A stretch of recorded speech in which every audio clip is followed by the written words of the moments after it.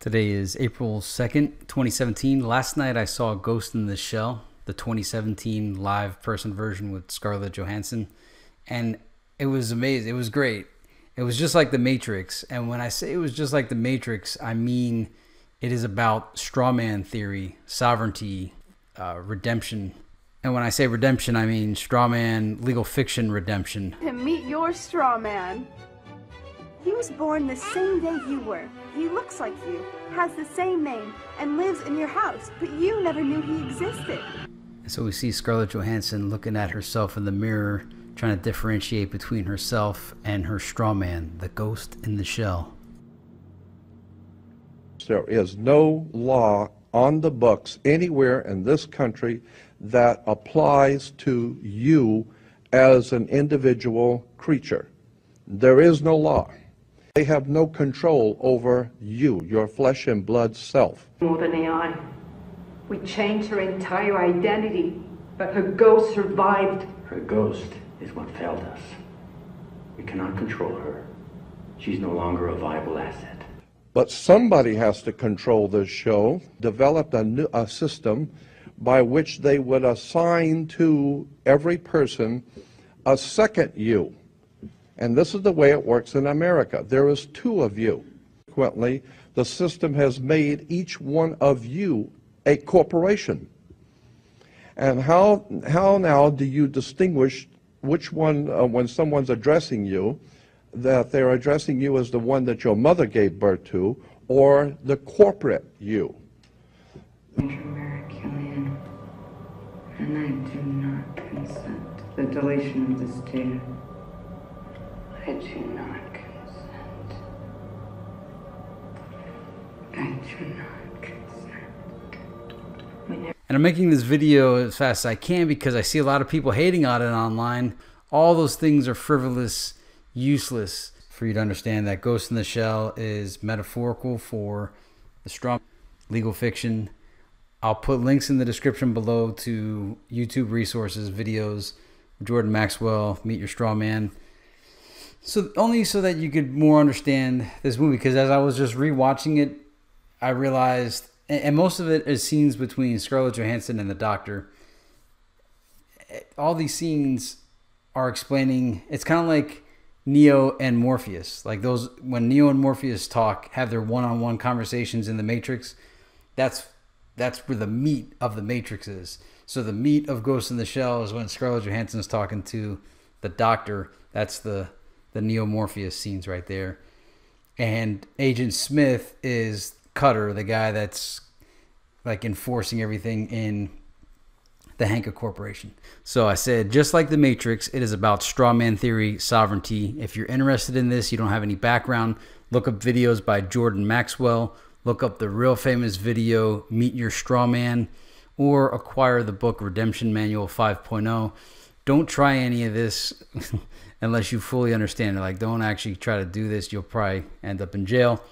But as far as watching Ghost in the Shell or The Matrix, it's good to have this background in order to understand more fully what the writers and directors intended. So hence the ghost, your spirit soul, ghost in the shell. And your shell corporation is the legal fiction. In this case, it's the body.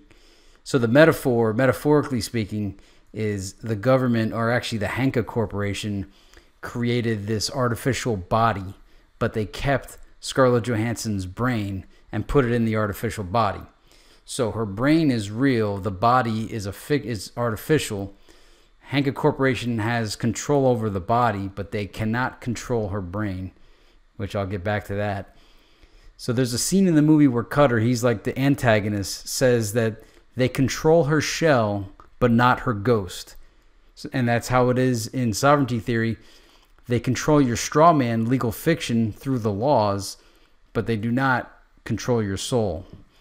And she repeatedly says, I major so-and-so, I forgot her name. It was I major so-and-so, consent. She says this so many times that she applies consent to whatever the decision is. And then at one point when they're trying to kill her, she says she does not consent. And then the doctor says, well, we never really needed your consent in the first place. And then there's a scene where Cutter says something like, she's not a human. She's a contract. She's mine. No, she's a contract with me. The doctor also mentions that they gave her false memories, which is a repeated theme through a lot of movies. Implanted memories, false memories. But in this case, I think it has to do with us being born into this, I guess, commercial law system and having us disassociate with who we really are with who they want us to think that we are. And that's the legal fiction that they made up. There was another repeated theme throughout the movie where after they created Scarlett Johansson's character, they kept telling her that she was the prototype and that everybody was going to become just like her. And that, I guess, is kind of like what Jordan Maxwell was saying, was that everybody was going to get a legal fiction, a straw man. You're what everyone will become one day. Your body was damaged, we couldn't see it. Only your brain survived. We made you a new body. A synthetic shell. Your body was damaged, we couldn't see it. Only your brain survived. We made you a new body. A synthetic shell. Consequently, when you are born, you come out of your mother's water. Therefore, you must have a birth certificate, a certificate of manifest, because you are a corporation-owned item. You are a human resource. Where did I come from? Mr. Cabot brought them to us. I didn't ask questions. The harbor. My parents. The way they died. Did that happen? I hope by now I've presented enough of a case for you to understand that Ghost in the Shell is metaphorical for the straw man, legal fiction. I'll put links in the description below to YouTube resources, videos, Jordan Maxwell, Meet Your Straw Man. So only so that you could more understand this movie, because as I was just rewatching it, I realized, and most of it is scenes between Scarlett Johansson and the doctor. All these scenes are explaining, it's kind of like Neo and Morpheus. Like those, when Neo and Morpheus talk, have their one-on-one conversations in the Matrix, that's where the meat of the Matrix is. So the meat of Ghost in the Shell is when Scarlett Johansson is talking to the doctor. That's the Neo Morpheus scenes right there. And Agent Smith is Cutter, the guy that's like enforcing everything in the Hanka Corporation. So yeah, that's that. Don't hate on Ghost in the Shell. And if you have any friends that hate on it, said it's a crappy movie, ask them if they know about the Strawman. And if they don't, introduce them to this video and the videos and the links in the description below. Actually, I think it's all in this one single video here that I'll put in the link. All right, I'll leave it at that. If you're seeing this video as a first-time viewer of this channel, the Jonathan Lippy channel, you might want to subscribe, especially if this was intriguing to you. We do a lot of this on this channel. If you're already a subscriber, thanks for subscribing. And let me know what you thought about Ghost in the Shell. Let me know if you agree, if you think what I'm saying this movie's about, or if you think it's about something else. Obviously, it's also about, you know, man and machine.